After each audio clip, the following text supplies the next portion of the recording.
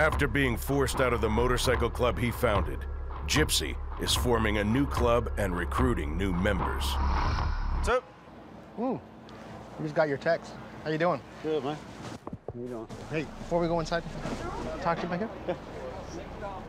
Bubba is a good friend of mine. He's a retired member of the Laughing Devils. He was my vice president when the club began. And, you know, I have a few things that I want to run by him. So I just wanted to kind of touch base with you. I mean, I know we haven't talked much about how the club kind of came at me. Billy wanted me to give up my patches, even though I was already retired. They vote on it? I asked him, I said, is that your decision or is it the club decision?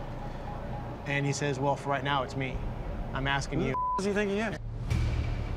He's the biggest egomaniac. So did he say anything about trying to come get mine? Ask him. Say, you going to get Bubba's patch? You still got his? I want him to come get it. We both do share a common distaste for the direction the Laughing Devils is going in. He has no love for Billy whatsoever. I actually turned mine in. What you do now? Not my cut, I turned my patches in. But I wanted to do it on my terms.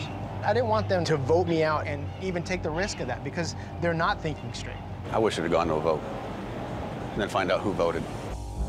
The club's apparently going in a direction that we never intended for it to go. Yep. We lowered our standards, I think.